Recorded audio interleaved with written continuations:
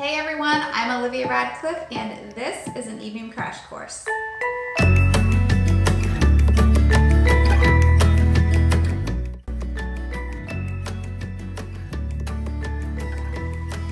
We learned about crosslinking in a previous crash course.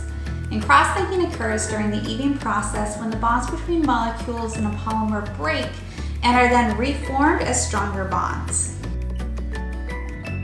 So why would someone be looking for crosslinking? Well, crosslinking helps improve the mechanical properties like increased temperature resistance and abrasion resistance in many polymers. E-beam crosslinking provides all of chemical crosslinking's advantages of having a thermoplastic turn into a thermoset without the use of harmful chemicals.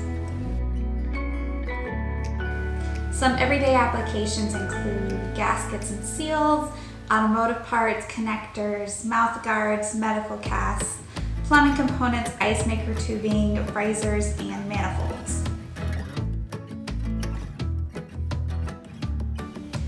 Branching is used to modify the molecular processability and melt properties of polymer pellets.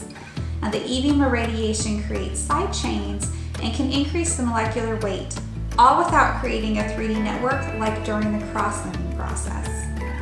And crosslinking is generally performed on molded parts, whereas branching is performed on pellets.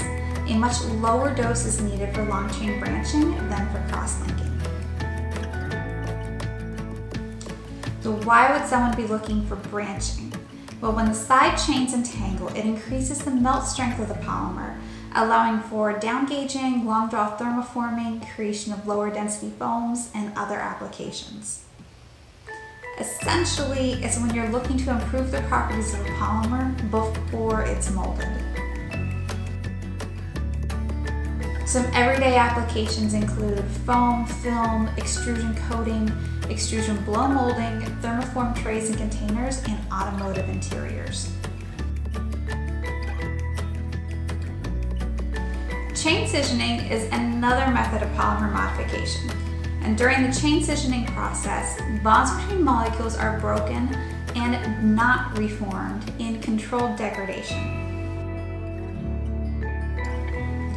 For example, PTFE can be processed to create a micropowder that can be brought down to a specific particle size.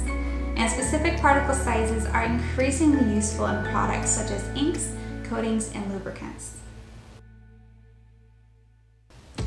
Some everyday applications include injection molding, films, fibers, and textiles, packaging, and natural rubbers. If you want to look at it another way, crosslinking can be seen as taking different pieces of fabric and stitching them together to make a piece of clothing. Now, branching is taking that fabric and holding it together using Velcro instead of stitching. And chain scissioning is taking the finished piece of clothing and taking it apart to turn it into something else useful. As always, if you have any questions, feel free to reach out. Thank you for joining us, and we'll see you next time.